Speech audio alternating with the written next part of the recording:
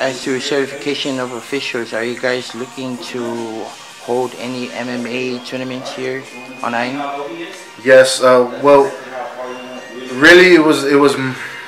Yes, the answer to that question is yes. I was actually looking at a test for the officials, but I figured why not put together a promotion and promote MMA and continue to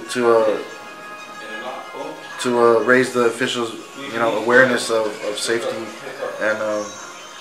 and MMA. Samoa MMA.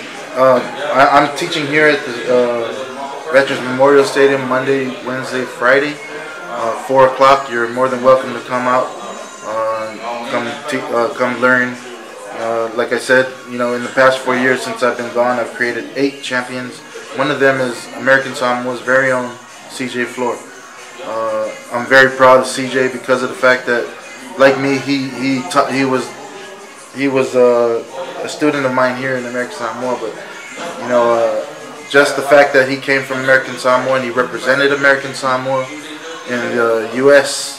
national championships, and he won the championships. He didn't have as much experience as 90% of the guys that were in the tournament, but CJ dominated, and became the champ, for the U.S. IMMAF.